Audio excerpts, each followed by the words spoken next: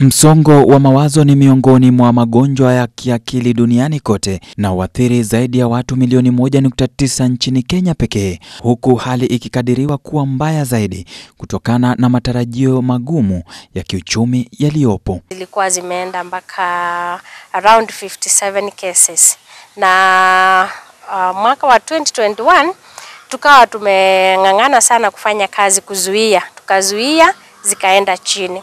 This 2022 mwanzo wa mwaka huu zilikuwa cases za watu kufikiria kujiua na kujaribu kujiua ama ile kujiua zikawa zinaonyesha dalili za kupanda. By suicide, we are trying to put it in the right word, so it's death by suicide and something that should stop me. Usistigmatize msee, akiwa mnyamaza muulize kakupoa. Kama asiki kuongea, give them time but uko tu present kwa hiyo surrounding yake. That's one thing. Show up, sikiza mtu. Those are the two simple things but they hold your heart so much. Wakati ulimwengu unaadhimisha mwezi wa kuzuia kujiua, waathirika wa afya ya akili ama msongo wa mawazo wameanza safari ya kubadilisha mawazo yanayopelekea watu kujitoa uhai, Kaunti ya Machakos. Zahra Njoki ni bingwa wa afya ya akili ambaye leo pamoja na vijana wengine wamefanya hafla ya kuendesha baiskeli huko Machakos. Anasema alianza kuwa na mawazo ya kujiua alipokuwa na miaka 9, vita ambavyo anasema havikuwa rahisi. Suicidal thoughts was when I was 9 years old. I was really young to have such thoughts, but because of what I was going through and I didn't know that I was mentally ill or unstable, because we live in a society where you're told, "Iyo ni mapepo," you know. You're 9 years old, you have tantrums, you are having psychotic episodes and automatically you're told you are possessed. Njoki katika maisha yake yote amekuwa akipatwa na msongo wa mawazo. Amekuwa akitembea usiku akiwa usingizini na wakati mwingine huwa na dalili za kichaa ambazo anasema watu walimdhania kuwa amepagawa. I was living with a family member, a guardian for me, and they were always beating me up, abusing me, verbal abuse, physical abuse, and I didn't know that would really affect me and, you know, my will to actually want to live. And for the first time there, I said I want to die. I want to kill myself. And I would cry myself to sleep every single day. I would have hallucinations, basically experience hallucinations. I would sleepwalk every night as a kid. Sasa yeye ni mtu mzima anayejaribu kufuta maisha yake mabaya ya zamani kwa usaidizi wa marafiki zake ambao anasema wamekuwa kiungo kwake, na kutafuta matibabu imekuwa safari bora zaidi mafanikio ya uponyaji. Kama vile Njoki, vijana wengi ambao wanaugua ugonjwa wa akili ambao wakati mwingine unaweza kusababisha mtu kuwa na mawazo ya kujiua ni matokeo ya chuki waliofanyiwa zamani. So no one basically came through and no one seemed to understand.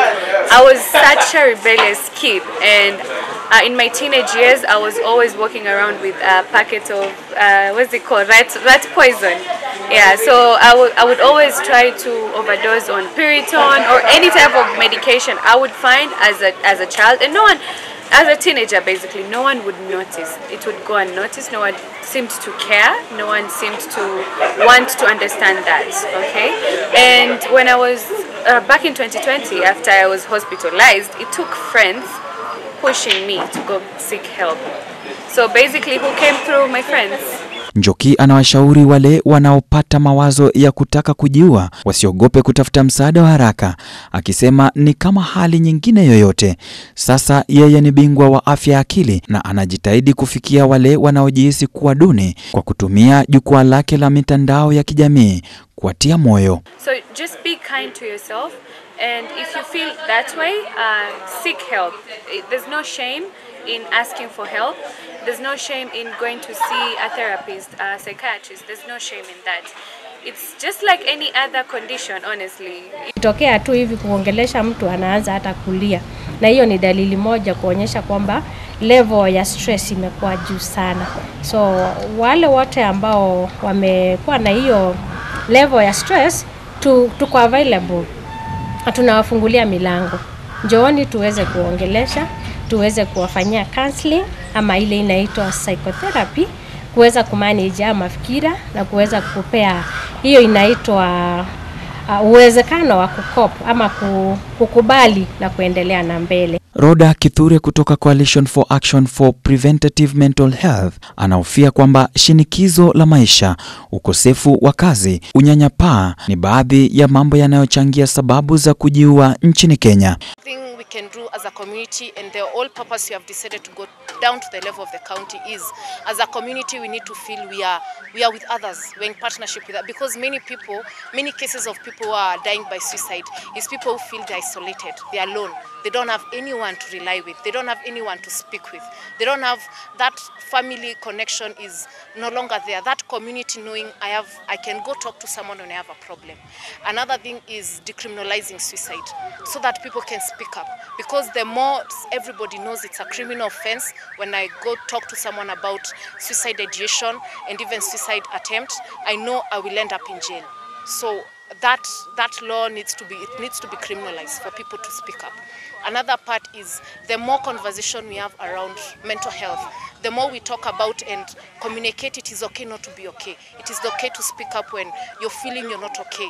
That's where the conversation is to start at the community. Even as you are coming also the whole of month, even as you're going into the month of October is the mental health month. So that is why now today is marked as the one of it. And also right now we'll go every county, Kenyans are speaking about it, is because of the rising cases of suicide we have witnessed in the last couple of years. Mwaka 2020 polisi walishughulikia zaidi ya kesi 313 za kujiua ikilinganishwa na kesi 499 na 575 mwaka 2019 mwaka 2020 mtawalia. Ili kushughulikia swala la kiafya nchini Kenya, washikadau wanatoa wito ili fikra za kujiua zizingatiwe kama swala kuu la afya ya umma na pia ifahamike kuwa sio mwiko, ili kuongeza hamasisho na kuongeza upatikanaji wa matibabu. Nikiripotia Mwanga wa Ebru, mimi ni Ode Francis.